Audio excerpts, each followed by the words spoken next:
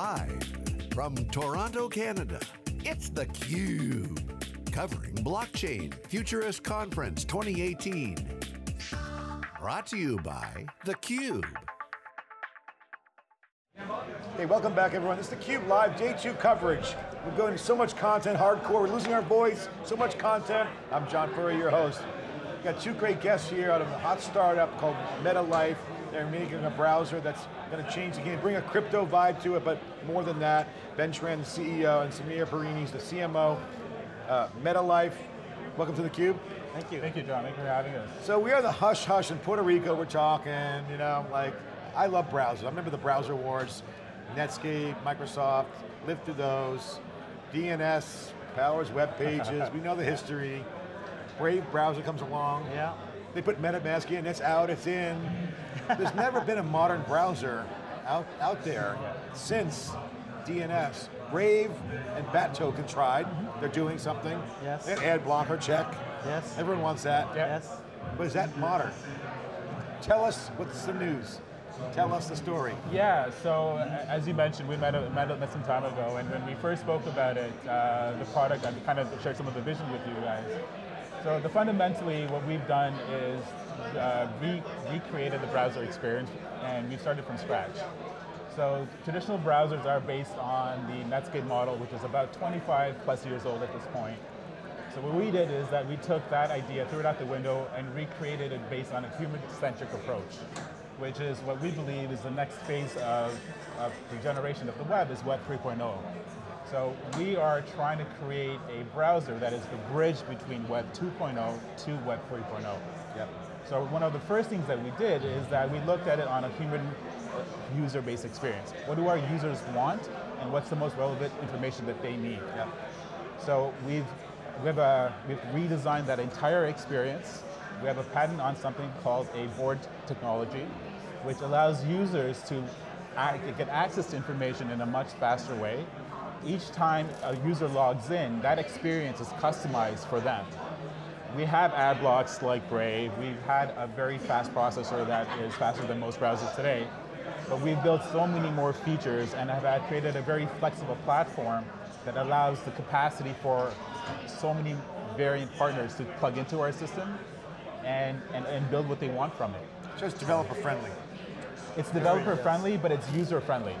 Because we know that as our users, we don't own our users. Our users have the flexibility to do whatever they want. And the user wants to own their data too, right? Yes. I mean, this is what tokens are great for, right? And if I can browse the internet and own my data, I can broker my data through my interactions. I mean, sorry. Yeah, I mean, constantly we're getting notifications from news outlets. Someone's getting leaked, something's hacked. It's like daily, it's constant. Well, take ownership of that. Stop using their products. If you feel your ownership's compromised, stop using it. We're going to have official release in the next 2 weeks or so, and you'll control the ownership of your data. So it's going to be private, secure. Nothing's going to be centralized on a centralized server. It's going to be fully private with the ad blocker built in. All right, so I'll play devil's advocate, not to put you on the spot, but hey, security, I don't believe you. A startup, no way a startup could do this. How do you answer the security question? Well, this is a product that we have been working on for the past 3 years. Our team is extremely qualified to produce this. Security is something that we take very closely. We have an internal security person that is responsible for the product itself, and we're also aligning ourselves with the right team and right partnerships. So for example, we're getting Hosho to do our audit for a smart contract. We're working with companies like Metacert to actually, he's been in the security space for the past 20 plus years, and now they're making our product more secure as a browser. We're talking to another company that's doing a VPN shell. So our product it's architected differently. It's like a different entire animal. theory behind it is very different than what's existing today. Ben, talk about the company. ICO, you guys do an ICO, you raise money, are you raising money? What's the status of the company? Yeah, so right now we just finishing off the first round of our investment, so we raised close to $5 million in equity plus tokens. We're going to be moving to the next phase. Like normal equity, like preferred stock? Yeah, exactly. Venture kind of friendly? Exactly, so we believe that instead of just selling tokens, we wanted our partners, initial round of investors, to believe in what we're doing. So we're having amazing partnerships worldwide. So we don't want to be a localized browser. We don't want to be the browser of China, the browser of Canada, the browser of the world. We think we're doing a global approach. So we have amazing partnerships worldwide. In the next 3 months, you'll see amazing partnerships that are going to be aligned. We can't speak about them all right now, but you'll see it's going to be really amazing.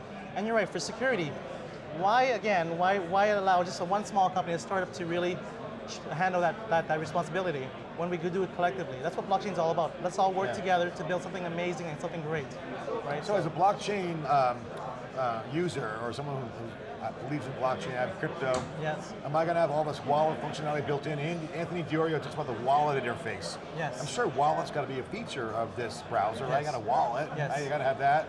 I got to have the ability to tap into the chain. So if you allow me to speak about some of the integrations into the browser, so we will have a multi-currency wallet. We will have a dApp store, so that's going to allow all these amazing projects that are out. We'll be the gateway portal for all these companies within our browser. And then we're going to have great partnerships again. Next time we speak, you'll see the amazing partnerships come out. So I'm just looking for your viewers, you know. Yeah, I can't wait to get the updates. To me, I mean, it's kind of intoxicating for me because, like, you know, again, I'm a browser geek from the old world, but looking at what the possibilities are to reimagine the user experience from the perspective of what's coming, exchanges, instant access, trading, data value, rethinking that, and that's something that sounds like you guys have done. Is that correct? Yeah, absolutely, absolutely. I mean, our focus is to create a very flexible product that a lot of people can tap into, but at the same time have privacy and security be the forefront.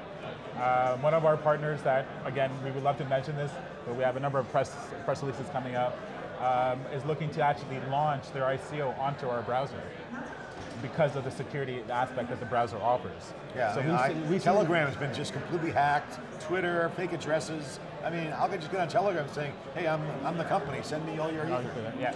And a lot of it too is just common, simple practices that we could fix. And it's not very difficult, right? Yeah. A lot of Web 2.0 was just about monetizing all this value, and we're now giving the value back to you as a digital holder of the digital asset. Right? Okay, so for the folks watching, go to Metalyfe, L-Y-F-E, not like life, but like Life Kitchen if you're in California. Metalyfe.io. Check it out, download the browser. I'm going to get a demo at 4:30. I'll give you my review online later. Guys, thanks so much, Ben. Great to see you, Sameer.